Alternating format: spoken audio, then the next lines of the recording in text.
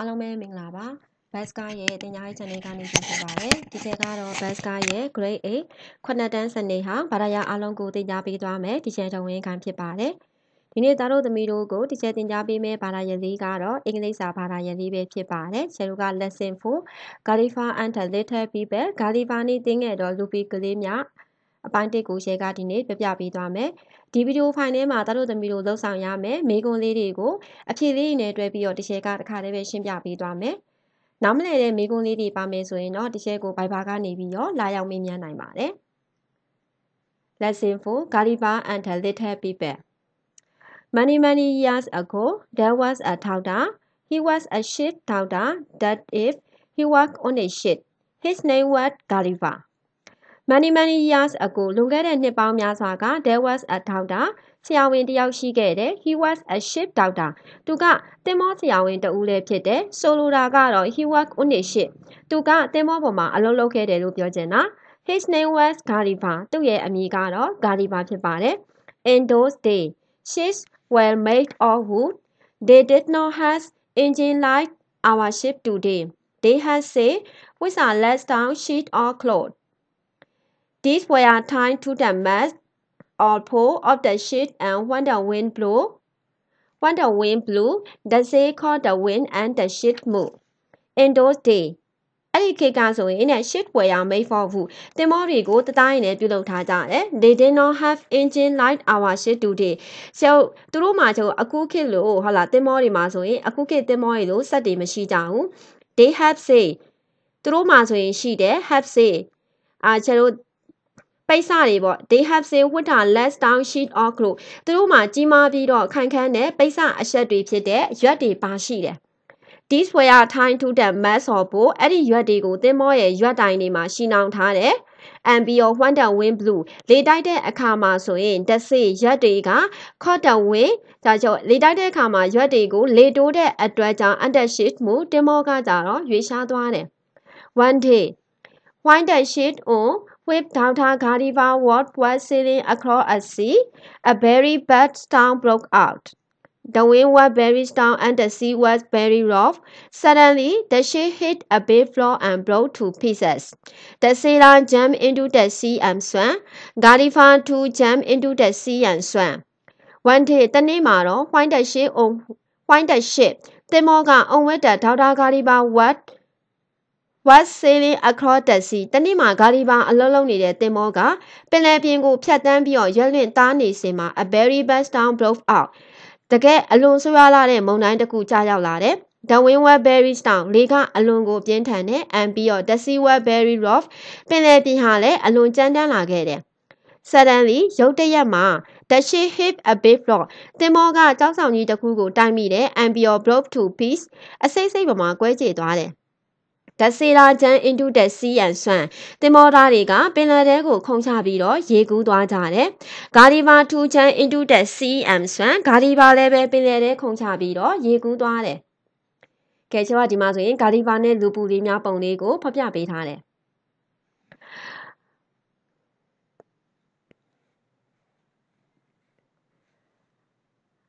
Why? He swam hard and he swam for many days and nights. သူကအချိန်များစွာခြေလို့ကြာမြင့်ပြီးတဲ့နောက်မှာ The sailor jumped into the sea အချိန်များစွာကြာမြင့်ပြီးတဲ့နောက်မှာသူဘာလုပ်မှာ swam for many days and nights သူကပြင်းထန်စွာရေကူးခဲ့တယ်နေပေါင်းများစွာရေကူးခဲ့ရတယ် At last နောက်ဆုံးမှာဆိုရင်တော့ he saw land and he swam toward it သူကကုန်းမြေကိုမြင်တွေ့ခဲ့ရပြီးတော့အဲ့ဒီစီကိုကူးခတ်သွားခဲ့တယ် When he reached the shore he was very tired ကမ်းခြေကိုရောက်တဲ့အခါမှာသူကအလွန်မောပန်းနေတယ် He threw himself onto the one side သူကပူနေတဲ့သဲတောင်ပြင်ပေါ်မှာပြင်လဲလိုက်တယ် He was too tired to keep his eyes open သူမျက်စိတွေကိုမဖွင့်နိုင်လောက်အောင်တိတ်မောပန်းနေပါတယ်တဲ့ Soon he fell asleep မကြာမီမှာပဲသူအိပ်ပျော်သွားခဲ့တယ် When he woke up he tired to get up but he could not သူနိုးလာတဲ့အခါမှာဆိုရင်ထားဖို့ကြိုးစားခဲ့တယ်ဒါပေမဲ့သူကမထနိုင်ခဲ့ဘူး He was held down by a number of ropes သူ့ကိုကြိုးတွေကထိန်းချုပ်ထားတယ် His feet, legs, body and hand and even his hair were all pinned to the ground သူ့ရဲ့ခြေပြားတွေလက်ခြေထောက်တွေ body ခန္ဓာကိုယ်တွေ and လက်မောင်းတွေ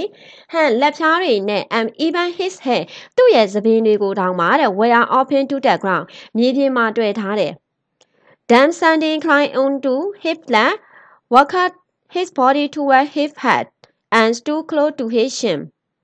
Gulliver looked at it. It was a very small man. He was only about 15 centimeters high.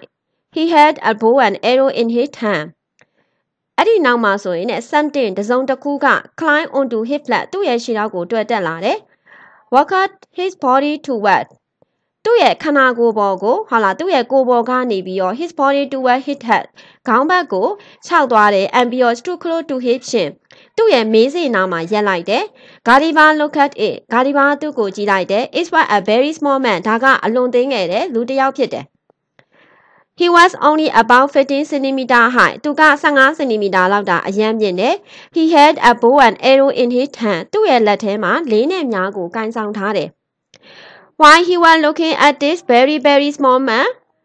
40 more little men climbed onto him. သူကဒီအလွန်လွန်သေးငယ်တဲ့လူတွေကိုကြည့်နေတဲ့အချိန်မှာပဲတဲ့နောက်ထပ်လူပူကလေးအယောက်40ကသူ့ရဲ့အပေါ်ကိုတွဲတက်လာကြတယ် Gulliver was surprised and was frightened too. Gulliver က was surprised အံ့အားသင့်ခဲ့တယ် and ပြီးတော့ was frightened too အထိတ်တလန့်လည်းပဲဖြစ်သွားတယ် So ဒါကြောင့် he gives a very loud သူက very loud shot သူကကျဲလောင်စွာအော်ဟစ်ဒါကြောင့် he gives a very loud shot သူကကျဲလောင်စွာအော်ဟစ်လိုက်တယ် and ပြီးတော့ immediately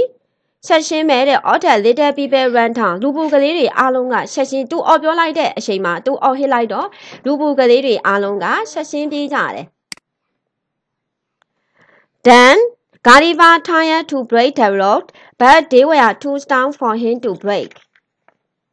However, Gulliver pulled hard and a few ropes broke. He could not move one or hit and a little. When the little people saw it, they began to shout and started shooting their arrows at Gulliver. The arrows were very small and so they didn't hurt Gulliver much. However, Gulliver stopped moving and he lay still. The little people stopped shooting.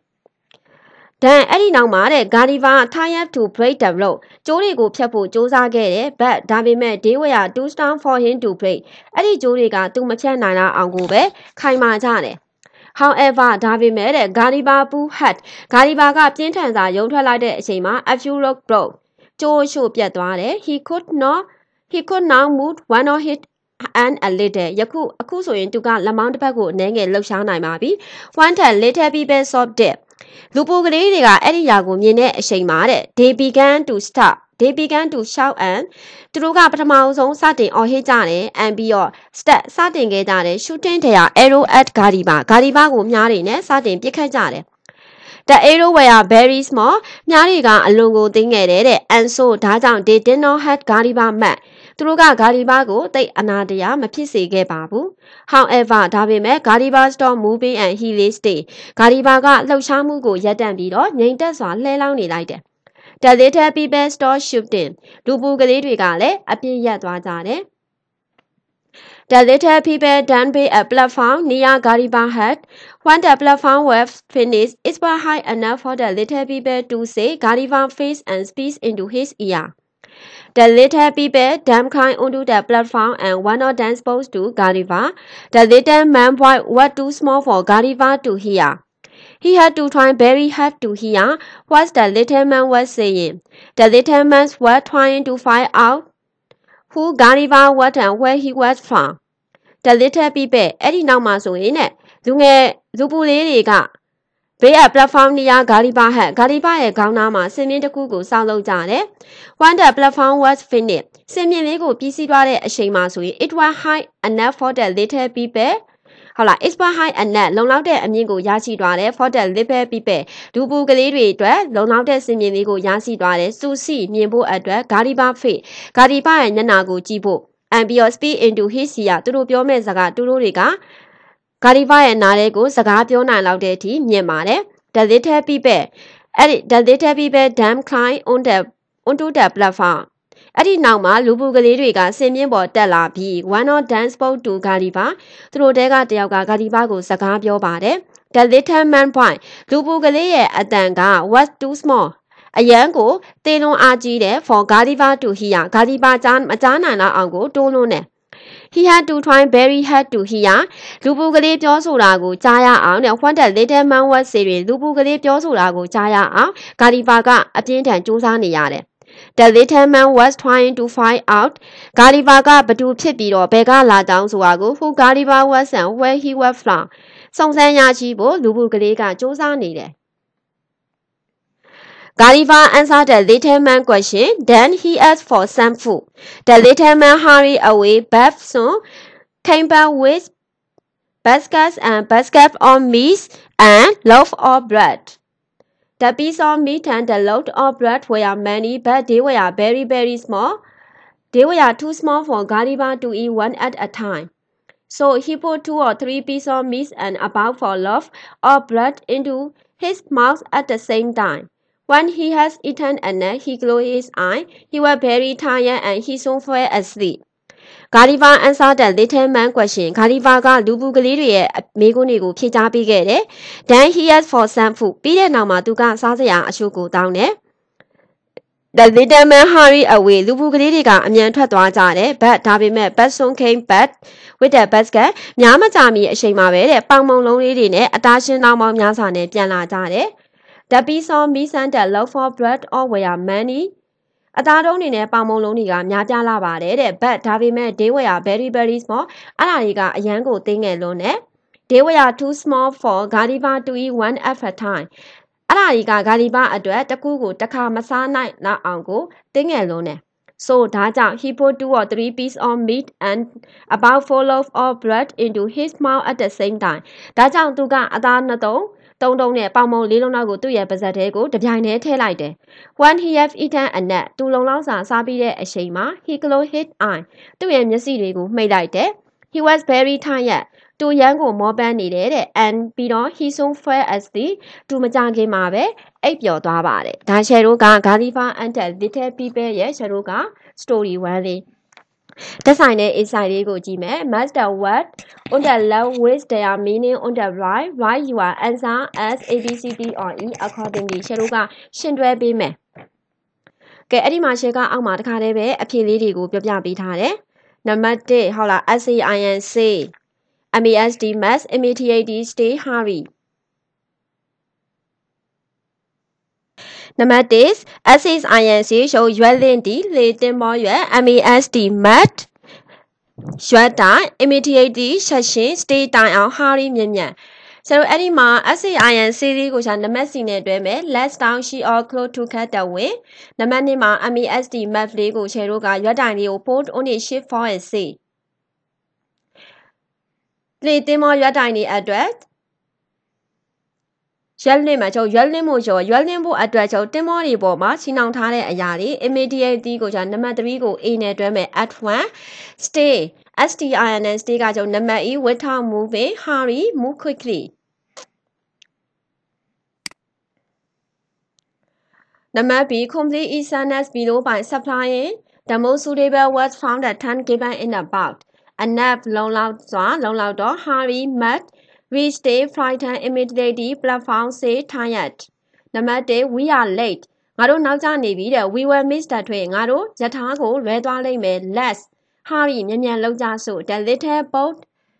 little boat has only one color to cut the wind the little boat လှေသေးသေးလေးမှာဆို had only one say လား have only one say တင်မောရွက်လေးတစ်ခုတာနေပါတယ် to cut the wind လေးတွေကိုရှယ်တို့ဖမ်းယူဖို့အတွက်တင်မောရွက်တစ်ခုတာလေးပါတယ်ရွက်တိုင်ကျော်ရွက်တိုင်လေးကိုပြောချင်တာ Do you have color money to buy the shirt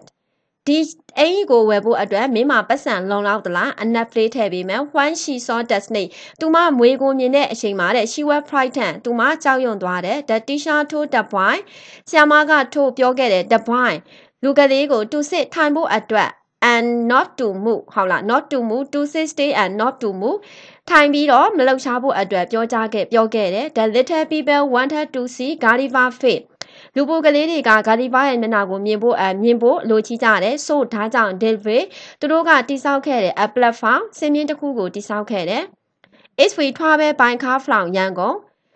ငါတို့ကကားနဲ့ရန်ကုန်ကနေပြီးတော့သွားမယ်ဆိုရင်တဲ့ we can collect movie in 1 hour we can read ငါတို့ရောက်ရှိနိုင်တယ် movie ကိုတစ်နာရီနဲ့ရောက်ရှိနိုင်တယ် we met time Did say to that mat. We map time ငါတို့ရှီကိုရှင်းရမယ် Did say အဲ့ဒီတင်မောရွက်ကိုရှီကိုရှင်းအောင်ရမယ်ဘာလို့ဖို့လဲကျတော့ to that mat အဲ့ဒီရွက်တိုင်မှာတင်မောရွက်ကိုရှီကိုရှင်းအောင်ရမယ် After swimming for 2 hours 2 နာရီရေကူးပြီးတဲ့နောက်မှာဆိုရင်တော့ I'm fat ငါခံစားခဲ့ရတယ် very tired အရန်ကိုပင်ပန်းတယ်လို့ခံစားခဲ့ရတယ် When our mother is very ill ငါရဲ့အမေကအလိုနေမကောင်းဖြစ်နေတယ် We must call the doctor immediately ငါတို့ချက်ချင်းဆရာဝန်ကိုခေါ်ရမယ်compression ကိုကြည့်မယ် Shadow which paragraph get the following file အောက်မှာပေးထားတဲ့အချက်လေးတွေကကျိုးဘယ်စာပိုက်ကအောက်မှာပေးထားတဲ့အဓိကအချက်တွေကဘယ်စာပိုက်ကိုပြောချင်တာလဲ Write your answer in your exercise board in free line the first paragraph the second paragraph etc accordingly Gulliver was hungry Gulliver ကအရန်ကိုစားလောင်နေရဆိုတဲ့အဓိကစာသားတွေကကျိုး 10 paragraph 10မှာပြောချင်တာ The little people time Gulliver at willow လူပူလေးတွေက Gulliver ကိုကြိုးတွေနဲ့ရှင်းအောင်ချလာတဲ့ the fifth paragraph ဖြစ်မယ်A storm destroyed the ship မုန်တိုင်းကသင်္ဘောကိုဖျက်ဆီးခဲ့တဲ့ that paragraph မှာဖြစ်မယ် Gulliver worked on a ship Gulliver ကသင်္ဘောတစ်စီးပေါ်မှာအလုပ်လုပ်တဲ့ the first paragraph ဖြစ်မယ် Gulliver saw such small people for the first time Gulliver ကအဲ့လိုမျိုးသိငယ်တဲ့လူလေးကိုတဲ့ပထမအဆုံးမြင်ရခြင်းဖြစ်တယ်မြင်တွေ့ခဲ့ရခြင်းဖြစ်တဲ့ the sixth paragraph ဖြစ်မယ်နံပါတ် B who or what did the following in the story ပုံမြင်ထဲမှာတဲ့ဘသူသားမဟုတ်ရောဘယ်ဟာကပြုလုပ်ခဲ့တာလဲ Write your answer in your exercise board in one word or one phrase brought food for Gulliver အတွက်အစားအစာတွေတည်ဆောင်ခဲ့တာက the little people ဖြစ်မယ် work as a ship doctor သင်္ဘောဆရာဝန်အဖြစ်လုပ်ခဲ့တာကကြတဲ့ Gulliver ဖြစ်မယ်Shoot arrow at Gulliver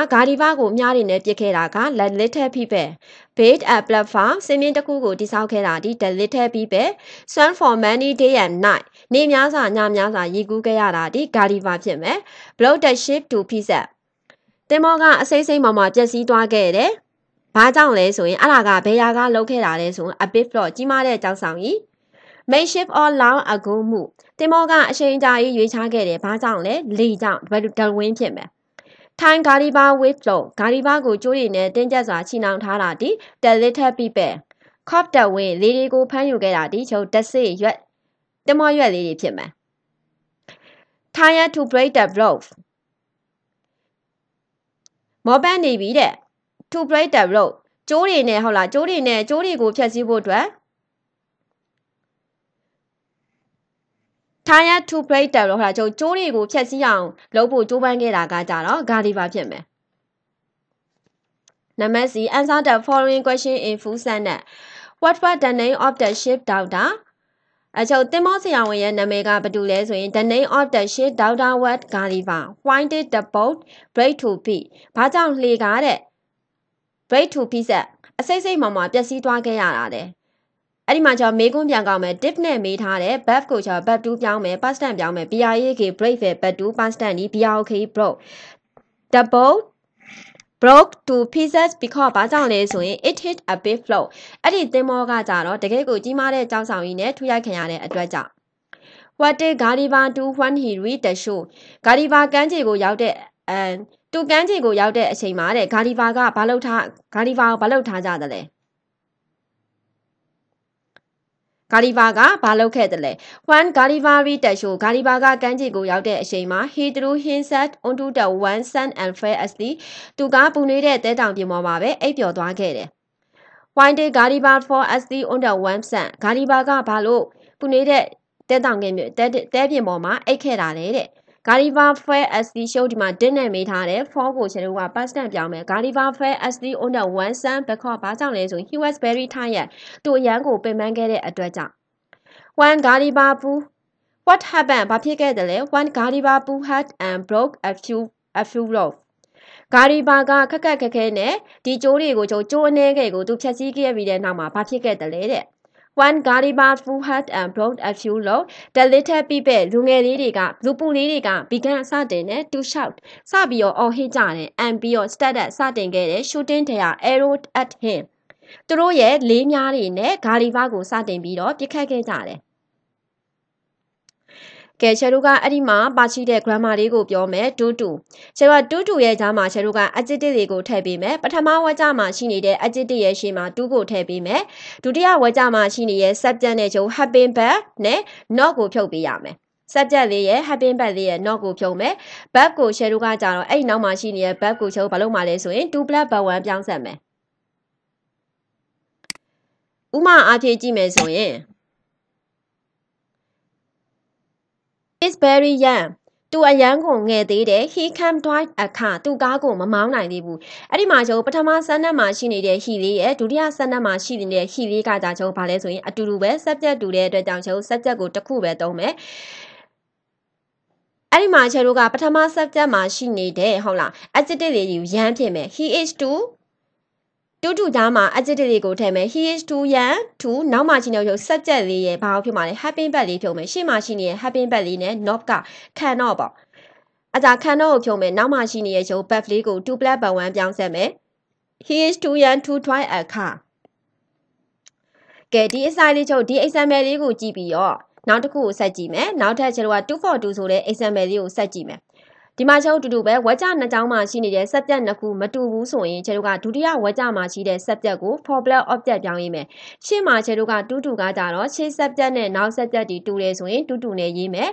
စနက်နှစ်ခုမှာရှိနေတဲ့ဝါကျနှစ်ခုမတူဘူးဆိုကျွန်တော်ကကြ2 for 2နဲ့ရေးမယ်အဲ့ဒီမှာနောက်ကစနက်ဒီ2 for ကျွန်တော်2 for object 2 plus verb 1ဖြစ်မယ်ဒုတိယဝါကျမှာကျွန်တော်ကတကယ်လို့ it ဒန်းတွေပါခဲ့မယ်ဆိုအဲ့ဒီ it ဒန်းတွေကရှေ့မှာရှိနေတဲ့ရှေ့ဝါကျရဲ့ subject က object တွေနဲ့ကျွန်တော် object တွေအဖြစ်တုံးထားတဲ့အတွက်ကြောင့်အဲ့ဒီ it ဒန်းတွေကိုဖြုတ်ပေးမယ်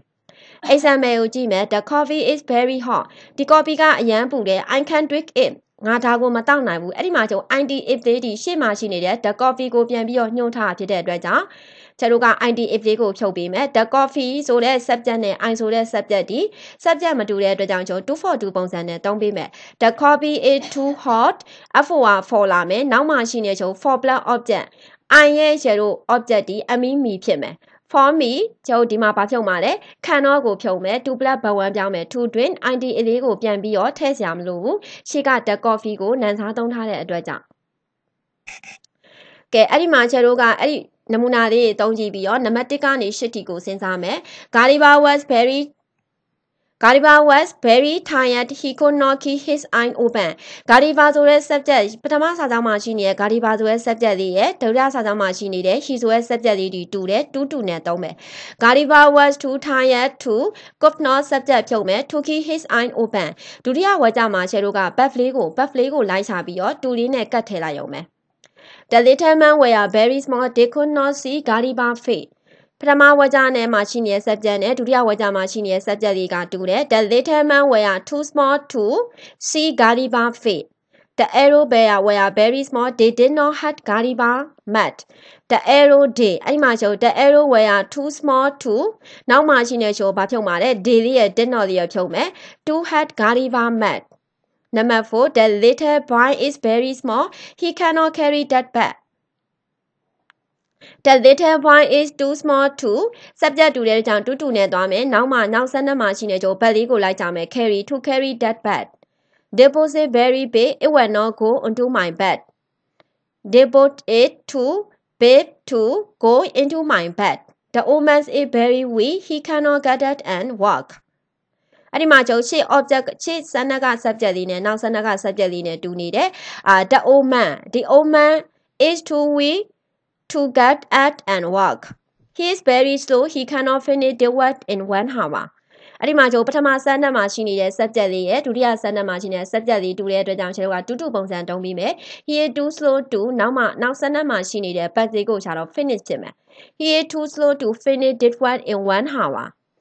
That table is very big. It will not go to this door. That table နဲ့ကျွန်တော်နောက်မှာသုံးထားတဲ့စနက် id it လေးကကြတော့ subject တူတဲ့အတွက်ကြောင့်တူပုံစံသုံးမယ် That table is too big to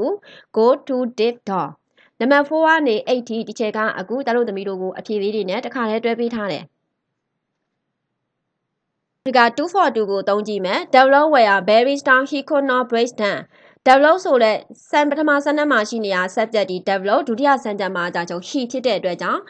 subject မတူတဲ့အတွက်ကြောင့်2 for 2သုံးမယ် the road web to star for AC he ရဲ့ချို object ဒီ HIM him for him to having bad နဲ့ချို not နဲ့ကိုဖြုံမယ် to break THM တန်းဒီ the road ကိုညွှန်းတာဖြစ်တဲ့ကြောင့်ပြန်ပြီးထည့်ကြမလို့ဘူး the boy was very happy I could not leave it the bow ရှယ်တို့ I subject မတူတဲ့အတွက်ကြောင့်2 for 2ပုံစံသုံးမယ်အဲ့ဒီ the bow အစားကိုရှယ်တို့ကဒုတိယစမ်းနံမှာ int if ကိုသုံးထားတာဖြစ်တဲ့အတွက်ကြောင့်နံစားကိုဖြုတ်ပေးမယ် the bow was to ရှုပ်မှာ very တွေပါပြန်ထည့်ပေးစားမလို့เนาะ the bow was to very too happy for me to lit he ran very fast she could not catch him ရှုပ်မှာ he စားသုံးထားတာဒီ he စားသုံးထားတာဒီ HIM ဟင်းလေးဖြစ်မယ် he ran too fast for ရှုပ် she ရဲ့object ဒီဟာဖြစ်မယ် to cat HIM him ကိုဖြုတ်မယ် having bad လေးနဲ့ not ကိုဖြုတ်ပေးမယ် Gulliver was very big the little man could not speak into his ear Gulliver was too big for ရှုပ်ဒီမှာ the little man ဒီရှုပ် object ကြောင်းလို့မရတဲ့ကြောင့် the little man ဆိုတဲ့ဟာကိုဓာတ်ရိုက်ပဲပြန်သုံးမယ် for the little man to speak into his ear These words are very loud I cannot remember them This word ရဲ့အစားသုံးထားတဲ့နံစားဒီနောက်မှာ THM ဒန်းဖြစ်မယ်ဒန်းလေးကိုဖြုတ်ပေးမယ် having bad နဲ့ not နဲ့ကိုဖြုတ်တော့ can not ကိုဖြုတ်ပေးမယ် These words are too long for me I စားကြုံ I ကို object ပြောင်းမယ် for me to remember The table was very heavy we could not move it The table စားသုံးထားတဲ့ int it ကိုဖြုတ်မယ် we ကို share တို့က object ပြောင်းမယ် having bad နဲ့ not ကိုဖြုတ်မယ် The table was too heavy to we ချုပ် we ရဲ့ object ဒီ for at to move The sea was very rough we could not seem to show The sea ချုပ် The sea ရှေ့မှာချုပ် The sea ဆိုတဲ့ subject ရဲ့နောက်မှာချုပ် we သုံးထားတယ်ဆိုတော့ subject မတူတဲ့ကြောင့်2 for 2တဲ့သုံးပေးမယ် The sea was too rough for we ရဲ့ချုပ် we က estimate ပေါ့ US act for us to seem to show Her handwriting was very bad I could not read itသူမရဲ့လက်ရေးကအရန်ကိုဆိုတဲ့ကျွန်တော်အဲ့ဒါကိုဖတ်လို့မရဘူး int if ကချုပ် handwriting သူမရဲ့လက်ရေးကိုပြန်ညွှန်းထားတာဖြစ်တဲ့အတွက်ကြောင့် int if ဆိုတဲ့နံစားလေးကိုဖြုတ်ပေးမယ် having bad နဲ့ရှယ်လို့ not လေးကိုဖြုတ်ပေးမယ်ကြောင့် could not ကိုဖြုတ်ပေးမယ် I ကို object ကြောင်းတော့ me ဖြစ်မယ် Her handwriting was too bad for me to read နံပါတ်4ကနေနံပါတ်8ထိဒီချက်ကသက်ဆိုင်တဲ့အဖြေလေးတွေကိုတစ်ခါတည်းပေးထားတယ်ဒီတို့သမီးတို့ကချဲပြောထားတဲ့အတိုင်း2 for 2နဲ့2 2လေးကိုလေ့ကျင့်ခန်းလေးလုပ်ပေးထားရမယ်နေ့ဒီချက်ကတာတို့သမီးတို့ကို the Gulliver and the little people Gulliver နဲ့လူပုကလေးများအကြောင်းကျဲလို့ lesson 4ကို lesson 4နဲ့တက်ဆိုင်တဲ့အကြောင်းအရာလေးတွေနဲ့မှတ်စုလေးတွေကိုသင်ကြားလို့ပြီးသွားပါပြီနေ့သင်ခန်းစာလေးကိုရှယ်ကဒီနေရာမှာပဲရပ်နာပါမယ်အချိန်ပြီးတော့ကြည့်ရှုပေးကြတဲ့တာတို့သမီးတို့အားလုံးကိုဒီချက်ကအထူးပင်ကျေးဇူးတင်ရှိပါတယ်နောက်လာမယ့် lesson တွေမှာရှယ်တို့ပြန်ပြီးတော့တွေ့ကြမယ်နော်